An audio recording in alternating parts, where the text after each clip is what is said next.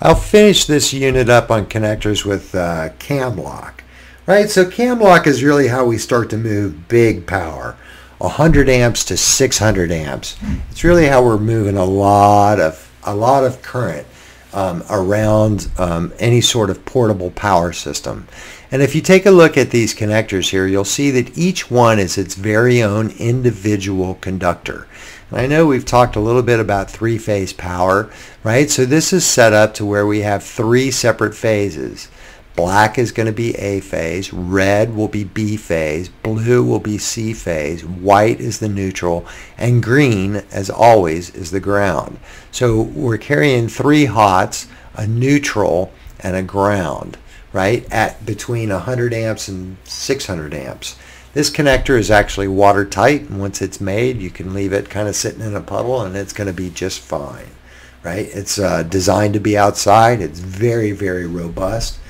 And again, each one of these connectors is only carrying a single piece of wire.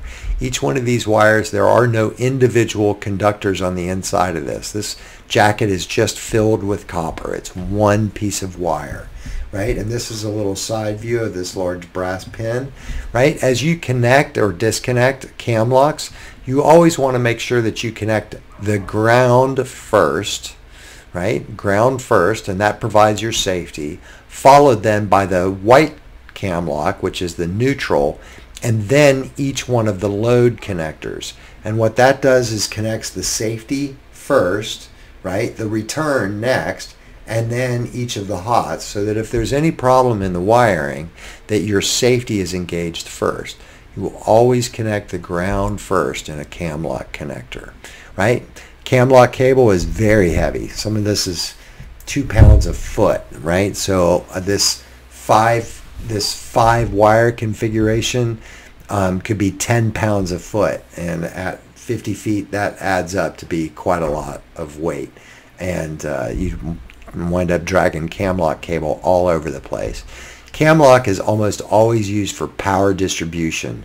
We never send that to an individual fixture, or very rarely, maybe in the film industry you'll use CamLock to go to an individual fixture. But it usually goes to power distribution, where it's broken down into smaller, more manageable pieces. Right, so I'm going to just carry on and finish up talking about identifying the ground. Ground is going to be the longest pin.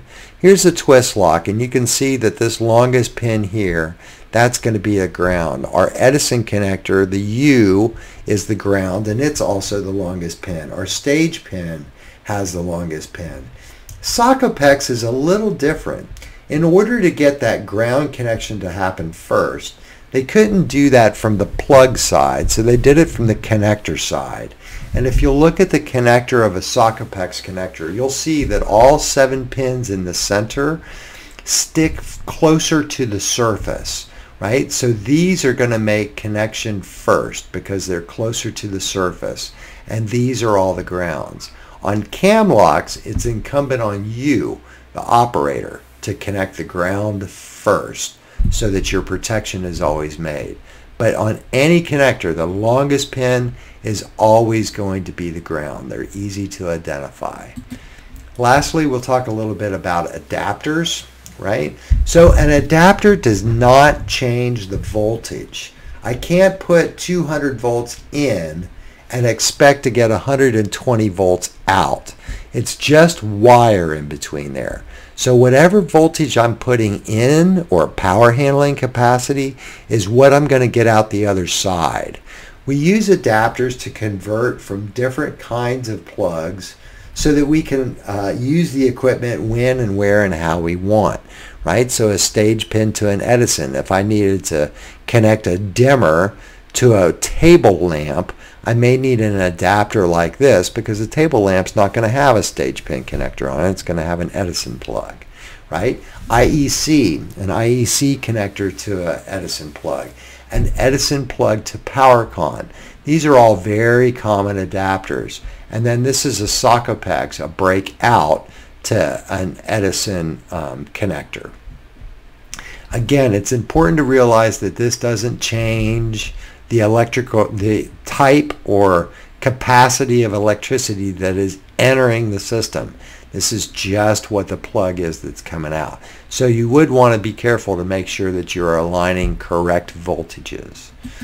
Lastly, we'll just talk a little bit. I'll show you the back of a couple of power distribution systems. So this would be CamLock in, and then you get all of these Edison receptacles and all of these Sockopex out.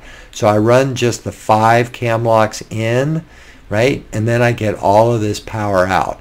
This is a pin and sleeve power in, and I get this kind of Sockopex out, right? And then I have more pin and sleeve up here. So this is just a common power distribution system. And that concludes connectors.